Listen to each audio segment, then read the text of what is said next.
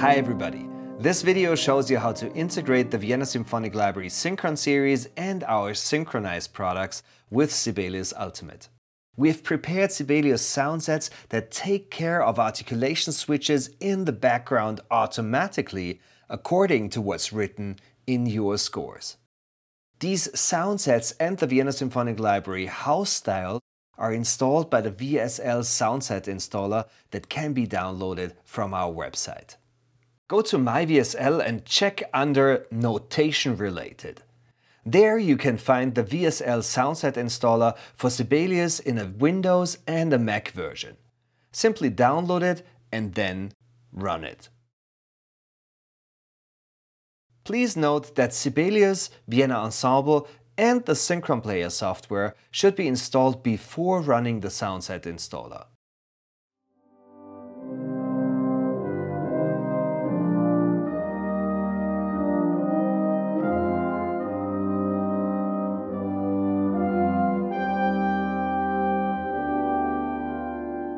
The example you've just heard was made with synchronized dimension brass. Let me show you how to set up a score and a playback configuration to make this work. Let's start with a blank score. I'll pick the Vienna Symphonic Library house style. This way, all instrument definitions and dictionary entries that we need for playing back the score with our libraries are loaded. Then, with Change Instruments, I will add all the instruments that I want in a particular project. In this case, I will choose the instrument Horn in F, no key, VSL Dimension Brass 4 times. So every horn part can play on its own MIDI channel. And I need a trumpet in C, VSL Dimension Brass as well. As a side note, I'd like to mention that it's common practice that 2 horns get written on one staff with 2 voices. This would also be possible, but please note that Sibelius will always play notes on one staff on the same MIDI channel. So in this case, I'd prefer to have all horns on separate MIDI channels. For those of you thinking that they might have heard the piece from the introduction before, let me enter the title and composer quickly.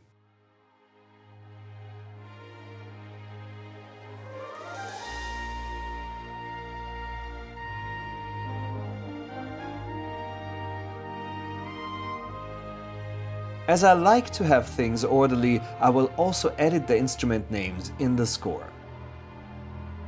Okay, let's create a playback configuration. Go to the Play, Setup, Playback Devices menu and click New. I will give this configuration a name that hints on the included instruments, synchronized dimension horns, so I can reuse this configuration for other projects with a similar instrumentation. We don't need any pre-activated devices, so let's remove them from our configuration. As playback device, let's add Vienna Ensemble. Vienna Ensemble Pro users can of course activate Vienna Ensemble Pro instead. In this case, the Vienna Ensemble Pro server in 64-bit should be started from the Windows Start menu or Mac Applications folder before activating the plugin. Windows users, please note that you may have to point Sibelius to your VST plugin path before the plugins can be found. This can be done in the Audio Engine Options menu. After activating the device, let's choose the correct soundset for the library we want to trigger. In this case, we will need the VESY Dimension Brass soundset. If you are unsure, you can always look up the required soundset on our Sibelius integration tutorial page.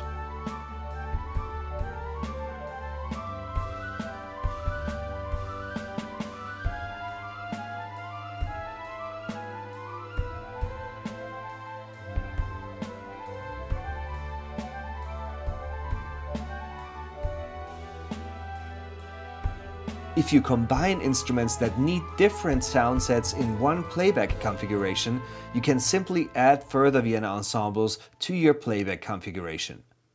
In the next step, we will tell Sibelius on which MIDI channel it should play which instrument. For this step, we'll go to the Manual Soundsets page. There, we activate the use of manual sound sets and assign the required instruments to the corresponding MIDI channels. After this step, let's switch back to Vienna Ensemble and load our instruments there. We have 5 instruments in our score, so I will add 5 synchron players in Vienna Ensemble. They can be added with the Insert plugin button. If you are working with Vienna Instruments libraries, please add Vienna Instruments or Vienna Instruments Pro instances instead of the synchron player instances. As mentioned earlier, tidiness is half the battle.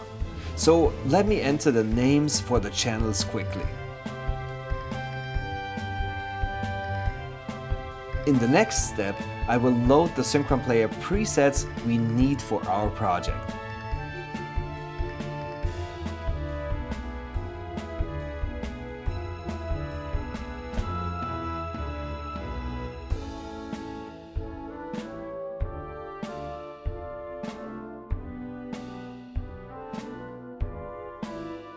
As a last step, let's check the MIDI channels in Vienna Ensemble.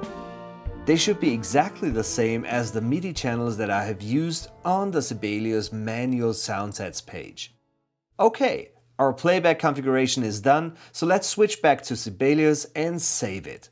Remember that Sibelius saves the playback configuration in a separate file from the score. So if you make changes or additions to your instruments at any time, always save the Sibelius playback configuration afterwards. And now, let's enter some music. Ta-da! Detailed information on how to trigger all the different articulations of our products and how to fine-tune your playback can be found in the Sibelius integration tutorial. And if you have any questions, drop us a line at support@vsl.co.at or leave a question in the comments below. Thanks for your attention. If you like this channel, you could also subscribe.